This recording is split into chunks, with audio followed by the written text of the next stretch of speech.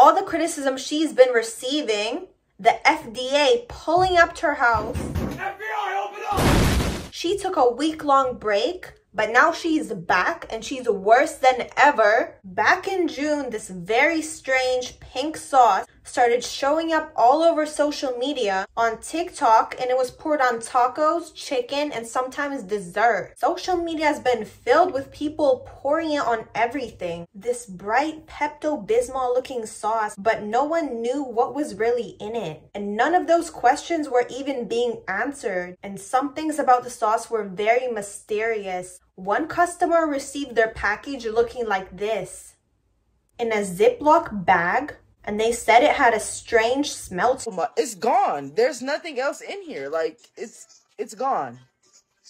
Oh my God. You're done. Wind it up. I can't even stop the video. Please come. Turn this off. Pink sauce is kids. I'm about to throw up. Turn the video off. For one, it stink. Woman changed the packaging, but the nutritional facts, all of the serving information was completely incorrect. And the label on the bottle was very sketchy, which led people to believe that it wasn't actually FDA approved, and she was lying about that by photoshopping the label. The bottle said that it had 444 servings, which would make it the weight of a bowling ball. But it's actually 444 grams, which makes it 30 servings. There were many concerns because she was basically making the product from home, but it contained milk, which obviously goes out of date very quickly. Things got pretty bad when there were people getting sick from a very small amount.